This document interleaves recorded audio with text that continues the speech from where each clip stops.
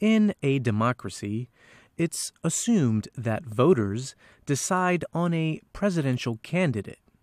But in the U.S. presidential primary election, that is not exactly the case.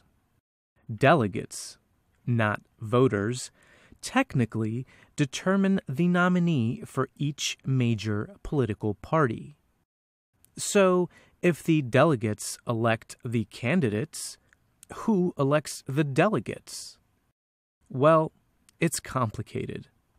The rules are different for each state.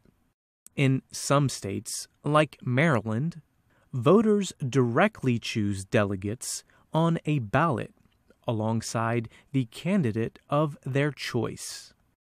In states such as California, candidates handpick their preferred delegates. In other states, such as Kansas, the delegates are chosen through a party convention or selected by party leaders. The delegates then attend their party's national convention, where they will decide on the presidential nominee.